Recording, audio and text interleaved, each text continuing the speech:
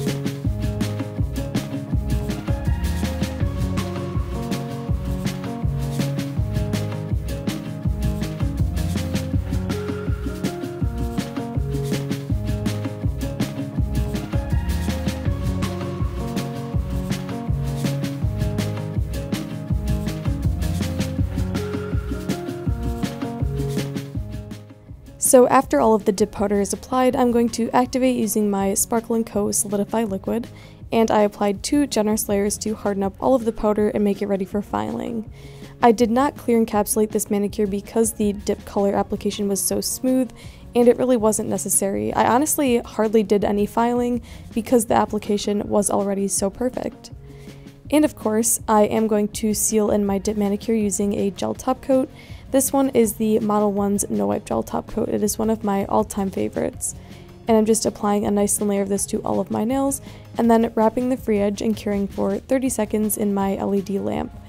And as you can see here, the top coat really brings out the shimmer in these dip powders, and with having the clear extensions on under the color, you can really see that jelly consistency through the tip of the nail, which I think looks really cool.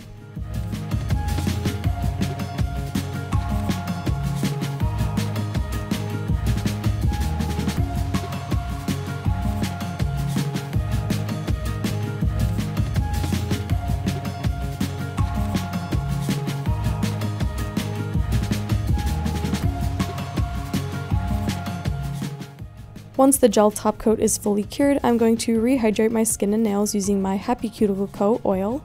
And here is the finished manicure I was able to create using the Sparkle & Co. Jelly Sandals collection. I love these nails for summer, and I highly recommend this kit to all of you. So I hope you guys enjoyed this video. If you did, be sure to give it a like and subscribe down below, and I will see you in the next one.